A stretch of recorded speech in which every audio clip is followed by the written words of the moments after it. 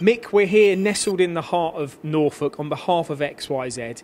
You've got 3 of their machines here, in fact. We're going to look at 2 today. And this is the simplest in terms of turning that you've got. It's the SLX 1630. How long have you had this machine? Well, we've had this machine now for approximately 4 years. In that time, it has earned its money times and times over. In what way, Mick? I mean, you're machining plastics here. Is it because of how easy it is to set or program? Well, it's very easy to do both. The programming system is Prototrack, and it was my first ever venture onto a CNC. And did you need a lot of training to be able to get making components? We managed to make a few simple ones to start with, and as parts that we took on got more complex, that is where XYZ came into their own. The backup is superb, and I like to think we've made a personal friend of at least one of their men. And that's important, especially if this was your first CNC, where you're located. If you needed help, they were here, were they? Oh yes, we are in the middle of nowhere, on the edge of Sandringham Estate. But that's why we had cucumber sandwiches for lunch.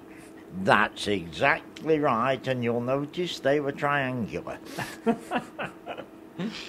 But the machine, you've spoken about the programming side. What about the machine itself when you've gone from maybe a manual machine to being able to do both here? Because you can use this machine manually as well as with the CNC control. Give you a lot more flexibility? It gives a lot of flexibility, yes. I mean, this machine is just a 2-axis. And the big thing about it, we've got the automatic tool post on it.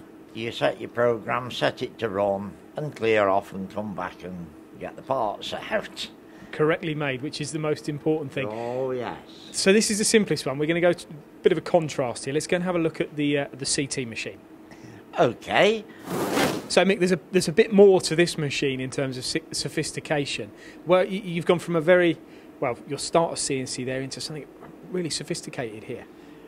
Well, that's right. This was a continuation of the story. Parts got more complex. Parts do for every industry. And it was getting to the point where the little old lathe couldn't do the more complex parts. And there were a lot of operations on manual machines to finish them off. So we bought this one off XYZ. And this is the CT52 LTY. So you've got a long bed, you've got milling, and you've got as well a Y-axis. Yes, we have. It's proven itself, and again, it's made its money times over. I think in the 2 years, almost 2 years we've owned it, I think there have been 2 days when it hasn't run. Really? Just that? Yeah. The control that you've got on this machine, we did speak about your first entry into CNC. How do you find the programming of this? Well, this is a very different kettle of fish to the Prototrack. This is still relatively easy. It is Siemens. It's relatively easy, but it takes a lot of getting your head round to start with. But that comes from the very fact that you've never used a machine of this technology. Never. No, never. And again, the XYZ applications engineers and backup, they were without price, without worth. And now when you get a drawing from a customer, do you look at it and think, wow, this would have taken me 3 machines or 3 or 4 operations. I can do it all in one now. Yeah, regularly.